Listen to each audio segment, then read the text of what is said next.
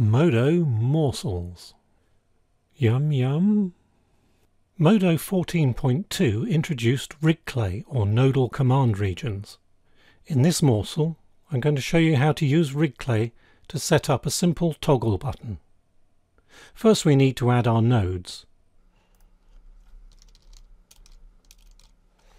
We'll need a polygon command region that's going to define the things which we're going to click on. We will need a command region gesture node, and that defines how we want to interact with the command region, whether it be a mouse click or a drag.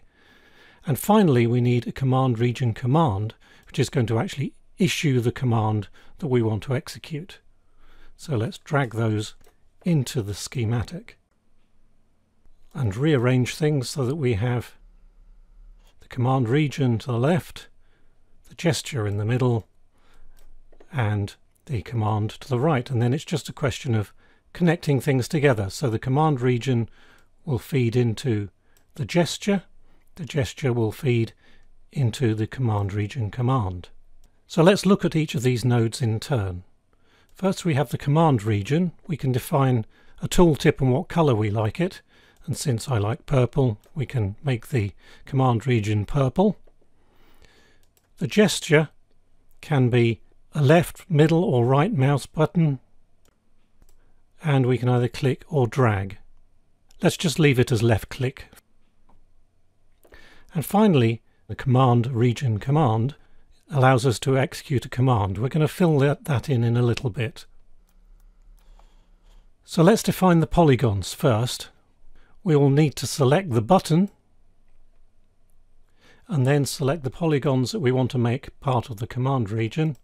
We might as well just use all of the polygons. And then if we select the command region, we're able to add the polygons, and they are then highlighted to show which polygons have been added. You'll notice also that the button has been connected to the command region. In order to make this work, let's add a couple of user channels to the button. First let's add something to represent the button state, that is either on or off. So we'll make that into a boolean, and then we're going to move the button up and down according to the button state. So let's define an offset, and we'll set that equal to a distance so that we can input meaningful values into the channel. So what we would like to do is for when we press the button it goes down, and when we press it again it goes up. For that we're going to need to modify its Y position. Let's drag the Y position into the schematic and then separate it. That's going to make our lives rather more neat. And then we can simply multiply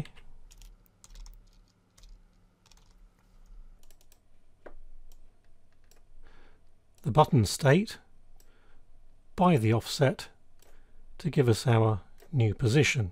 Nothing's happened at the moment because everything is set to 0.